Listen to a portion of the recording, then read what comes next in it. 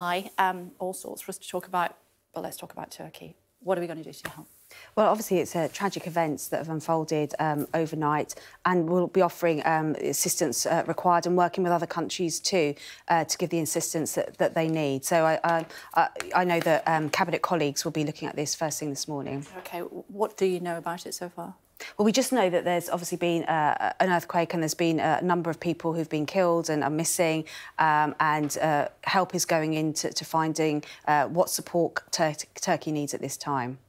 Indeed, so we're hearing that many hundreds of people have sadly lost their lives. We are blessed in this country with not really being particularly impacted by earthquakes. This area, though, very much is. A lot of the properties are not really up to the challenges that you would expect to withstand an earthquake. We know that some of the runways for airports have been devastated.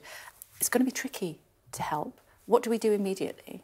Well, it will be tricky to help, but I think if you look at the help we've given other countries in similar situations in the past, we're quite experienced in terms of getting into places where, say, airports are down and where access is difficult. And we've got a number of means of access in terms of whether that's flying in support or whether, in the longer term, getting support in by sea as well. But the first priority is to make contact with Turkey, which is being done, to ask them what help they need and to get them the resources that will support them over the coming hours and days. OK, that will, of course, involve medics, which brings me on to what's happening here at home today. Nurses and ambulance workers striking. Again, they say that they have heard absolutely nothing from Rishi Sunak or Steve Barclay. How to resolve this impasse? Well, I'd slightly disagree with them that they haven't been meeting with the Secretary of State. During January, he held almost weekly meetings with a range of health unions. I mean, I take your point on pay. Before Christmas, that was not necessarily on the agenda, but since Christmas, absolutely pay and working conditions have been on the agenda. We're very keen to talk about the forthcoming year's pay award in terms of us submitting evidence as a government and the unions submitting theirs. And the slight disappointment is we're in exactly the same place as Scotland in wanting to talk about the forthcoming pay award.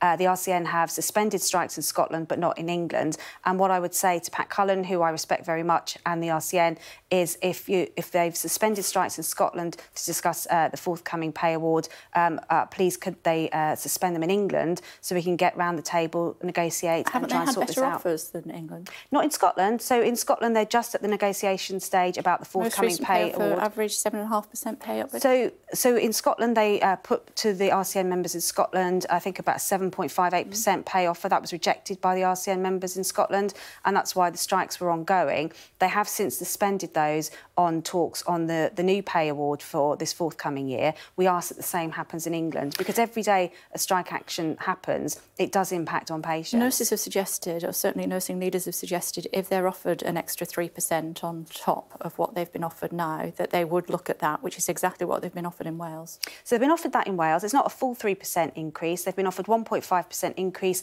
and a 1.5% lump sum, which would not be carried over in subsequent years. That has to be put to members yet, so we don't know if the members in Wales will accept that. Can England's nurses expect that?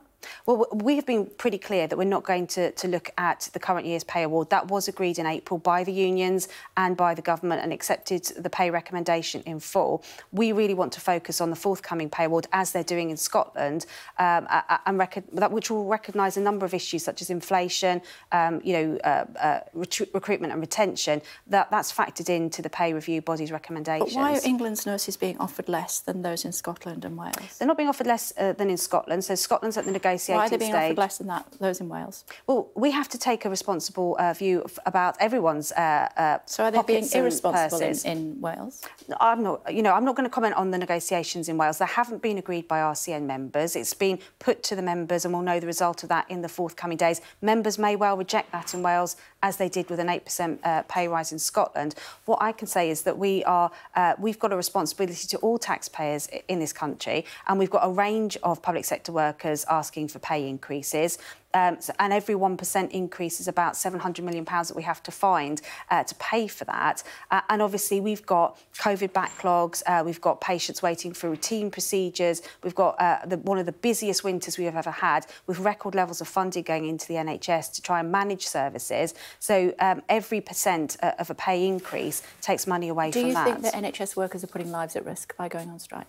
I think it's a challenge. You know, obviously I'm a nurse and I've, you know, got... That's why I'm asking you. Yeah, so I campaigned when there was a pay cap and a pay freeze when we had the Lib Dem coalition government. So you know, I know how difficult it is to live on a nurse's wage, but also with ongoing strikes. No, that's not my question, though. With respect, do you think that NHS workers, by going on strike, are putting lives at risk? There's a risk to patients the longer strikes go on. So if you're cancelled for your operation the first time, there's probably a minimal risk. If that's cancelled time and time again because of ongoing strikes, then patients become more poorly and there's always a risk. And with ambulance strikes, you know, if someone's not got to, if they're having a heart attack or a stroke, you know, that does increase someone's risk the longer that response time is. But being a nurse is a vocation, isn't it? So putting someone's life at risk is completely counter to what you go into nursing for. Well, I don't think any nurse is going on strike wanting to put patients at risk. And I know that it's been a very hard decision for the majority of nurses. And that's why I say to Pat, as the RCN have done in Scotland, we're very happy to discuss the pay award for the forthcoming year. Suspend the strikes, let's get back round the table and see if we can resolve this for patients as much as for staff. OK, doesn't look like it, though, does it? Anytime soon?